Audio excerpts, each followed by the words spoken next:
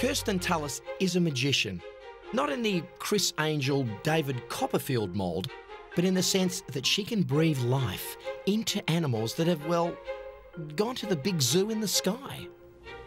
You know how some cars look fast, even though they're standing still? Well, that's Kirsten's craft as a taxidermist, to take these animals that aren't with us anymore and make it look as if they're in full flight or running flat out where they need to. Kirsten has been doing this for over 30 years, and her work isn't restricted to the animal world.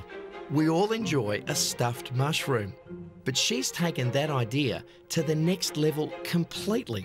Kirsten, the taxidermist preserves the animals, but also creates the scenery. Yes. That we get to see them in. Yeah, a museum diorama. The idea is to put your animal into an environment that the visitor can come and have a look at. Yeah, a lot of people don't get to see our native animals, certainly in the wild, and so the museum is a vessel to come and see specimens that look real. Different animals require different techniques. You can't use the same approach to stuff a possum when you're preparing a jellyfish.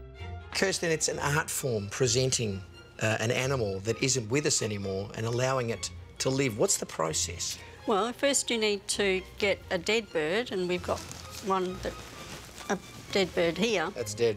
Yep, and we keep them in the freezer until we need to use them, and we defrost them, and then we take the skin off and make an artificial body for them, like this. You recreate a body that's about the same size and shape as the original. How would you describe your job? Well, it's a mixture of art and science, and a big amount of creativity and a love of nature as well.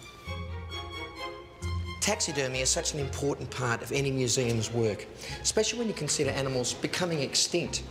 These days, stuffed examples of thylacines are probably the best way you'll get to see what a Tasmanian tiger once looked like.